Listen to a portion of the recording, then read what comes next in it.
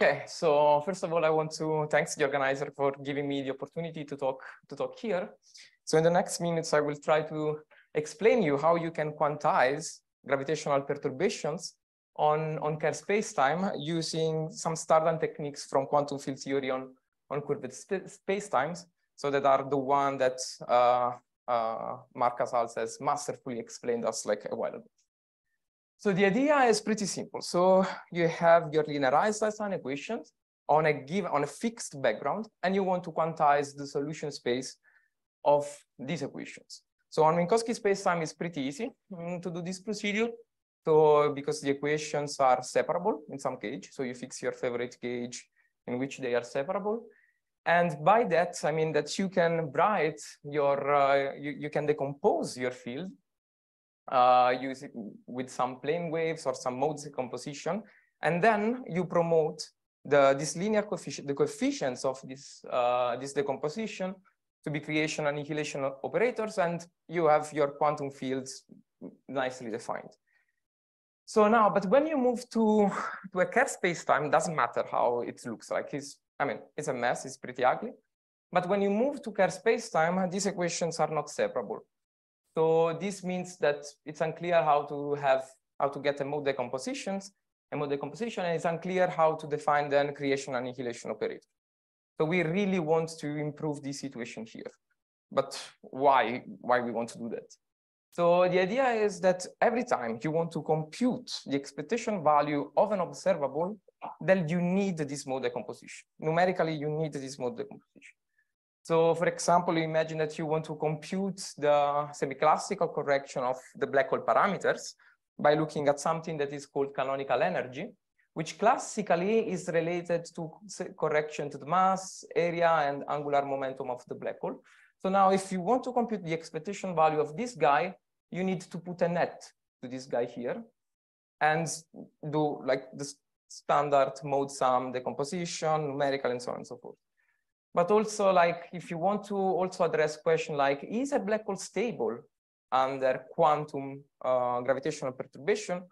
You need to find an explicit representation of this operator. So the question is, can we do that? Can we find it? The idea is, I mean, the answer is clearly yes.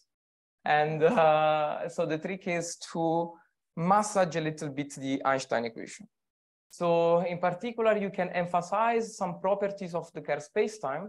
So you can see that there is like a set of 4 null vectors that, and if you are wise, then you can look at this contraction here with the Riemann tensor. You can see that this contraction here with this basis are 0, except for this one here that usually is called psi2, capital psi2. So this gives you like some simplification, and in particular, this is known from the people that do like the gravitational perturbation theory, the ring down phase, for example, that if you look at the perturbed component of this Riemann of the perturbed component of the corrected Riemann tensor, then you see that these solve a second order partial differential equation. So this was proven a while ago by Teukolsky. So that's why this thing here is called Teukolsky equation, and is usually indicated by O. So now you see that is like super nice equation, because it looks like has a wave equation of a Klein-Gordon field in some external potential, and this external potential is constructed by derivative of this tetrad here. So this external potential is given. So you have the Kerr metric, you have this external potential, you have psi2, then you can quantize. So then you can discuss it. And Teukolsky proved that this equation is separable. So which means that this thing here, this component here, is suitable for a quantization procedure. And indeed, this was firstly, I mean, we are not the first one that has this idea, but already Candelas and collaborators explored these quantization procedures. Also, here I want to mention that Marc Casals has some work for the spin 1 case, so for the electromagnetic gravitational perturbation. So what is the problem? I mean, it looks like till here, but there is a problem in this CCH approach, that if you want to try to reconstruct the metric perturbation operator is unclear how to do it. And also only state subtraction was performed in these works here. So again, how to then compute renormalized expectation values. We don't want, sometimes we don't want the state subtraction, but we really want the expectation, the renormalized expectation value of some observables. So, and here is, we want to solve this situation, and the idea is to use something that is called Teukolsky identity. So here I drop some indexes, but I mean, there are some index here and there, but just to make the notation easier. So if you take the linearized Einstein equation, then you can find two differential operator S and T such that this identity holds between operators. So these are explicitly given, so they are mass. So that just, I don't want to bother you with their expression.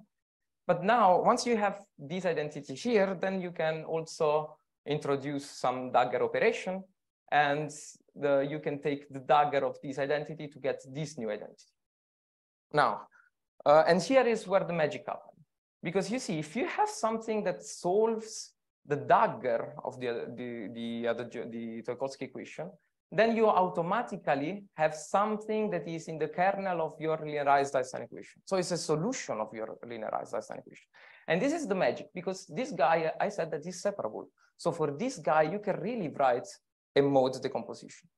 On the other hand, though, if you have already a solution of the linearized Einstein equation, then you see that this side here is 0. So then you have that TH must be in the kernel of O. So it must be something that we in the previous slide called psi. So it's the Riemann, the perturbed Riemann component. So if you plug these two things together, then you see that actually psi and phi are not really independent, but are related to this identity here that I will discuss like probably in a couple of slides. So here is the idea. So you first obtain modes for your Teukolsky field, phi for the Teukolsky field phi. Then you impose this relation here, and also you normalize with this symplectic form. And then once you define the field operators, then you can put ads on psi, which means you put end on your field phi here, and then you can reconstruct the metric perturbation. It's super easy. So let me give you an example on how you can construct then this representation, or if you want state.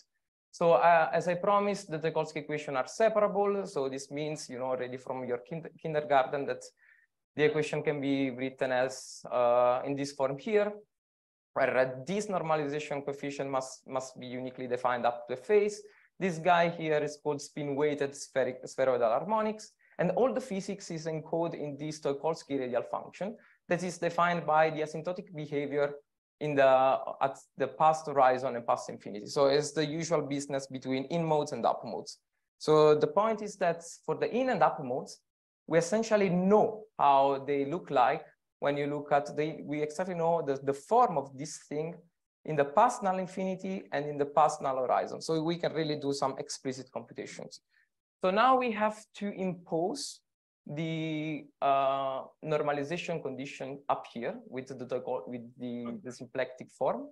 So these at some points should remind you that you are kind of fixing the canonical commutation relations. And also you have to impose the constraint between phi and psi that looks like a sort of spin-weighted version of complex conjugation. So now if you plug these two things together, you will get some normalization condition of this form. So for the in modes, there is not a problem. I mean, it's fine. Omega is always taken positive, so it's fine. But if you look at the up modes, okay, apart this bunch of thing here, really messy, you have also this object P, this polynomial P, that comes from the fact that this derivative here becomes really non-trivial when you look at close to the horizon. But luckily, we have a proof that this guy is always positive. So Mark has proven, has rigorously proven that this is the case for gravitational perturbations. So since this thing can be fulfilled, then you can have an explicit expansion of your field operator. You can understand this expansion here. So now when you put a net here, so you are declaring this A dagger and B to be your creation annihilation operator. So this really looks like a complex Klein-Gordon field. So now you define as usual a state to be a state that is the one annihilated by all the annihilation operators. Super easy. Now, in general, clearly on Kerr spacetime, there is not a unique vacuum state. I mean, there is this issue about which time coordinate we pick, how we decompose the field, and so on and so forth. So usually one requires that the states that you construct are of Hadamard form. So which means that the divergence is the same of the two-point function is the same as the Minkowski vacuum. So this means that you can factorize some singular behavior that is state independent and some smooth remainder that is state dependent. So it's really important then to understand how this thing look like. And in particular, it has been shown that we can compute actually properties of this guy for complex Klein-Gordon theory in external potential. So for example, you can look at the paper by Balakumar and Ustalle. And here it's pretty simple to recognize actually that our field equation look like complex Klein-Gordon theory in external potential, non minimally coupled with gravity. So in particular, you see, you have only to apply this dictionary here. So you have, this dictionary here to have some form of this age. For example, if you take only at the, if you look only at the Schwarzschild case, and you pick the point split only in time direction, then you have this form here of this Hadamard thing here. So you see that this thing is actually the same as scalar Klein-Gordon, real Klein-Gordon, whilst these all ugly objects here comes from the fact that you have an external potential and also like this coupling here.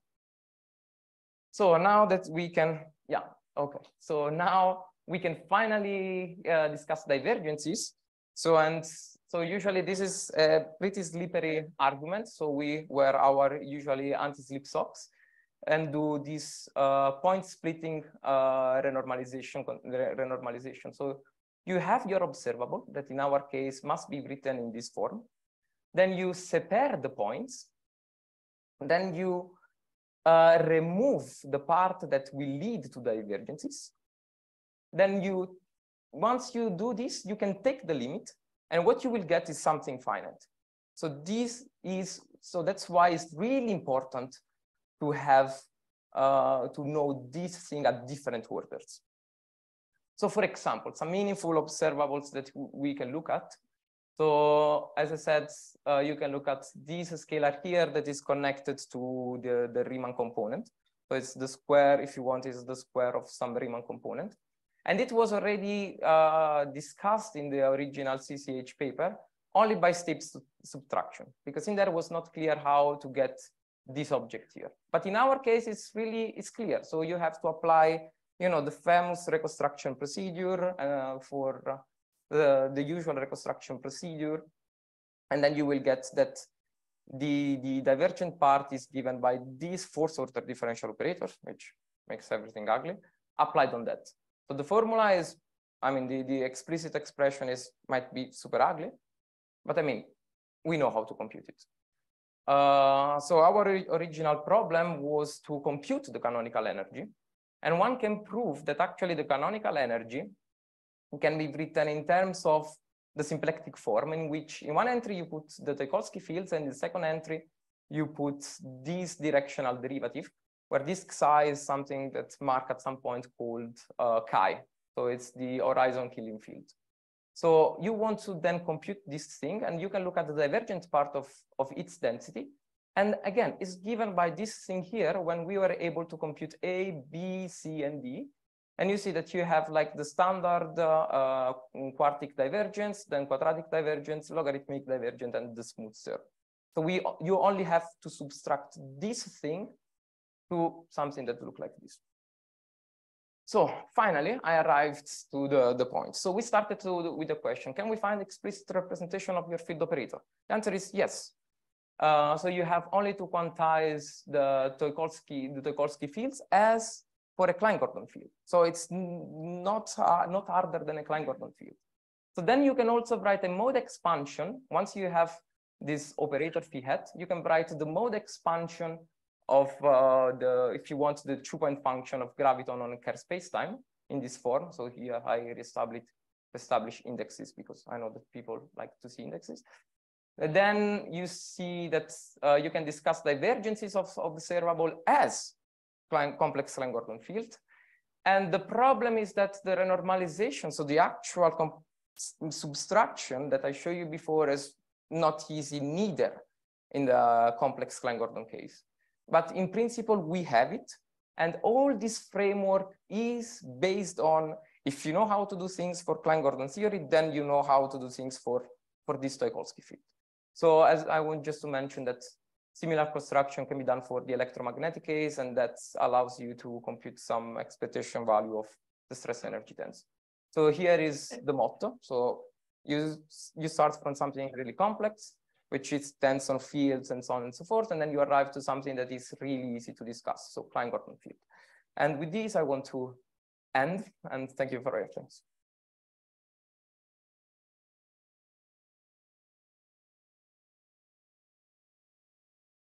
Lovely. Thank you very much indeed, Claudia. Questions?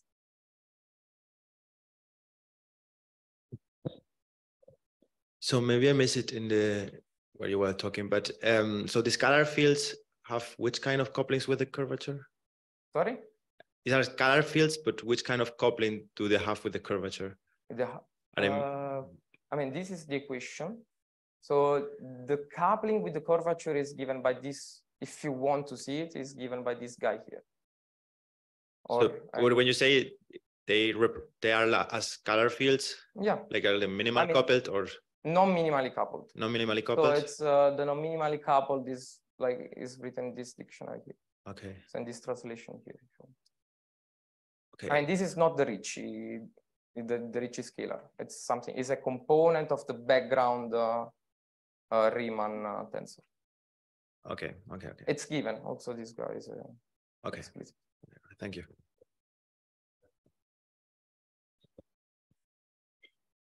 Just as a curiosity, I was wondering if there's an analogous trick for Dirac spinors. Yes, there is. We didn't. So yes, there is. You can do the same thing for spin 1. If I would bet, I would say that if for spin 1/2 and 3/2, this procedure works. But for higher spin, I would expect that this doesn't work because, I mean, here you have to require some condition of this form on your P. And already for spin greater than 3/2, this does not work. So I don't expect that if you go higher. I mean, this thing works for spin 0, 1, and 2, spin 1/2 and 3/2. If you go higher, this thing is not anymore satisfied.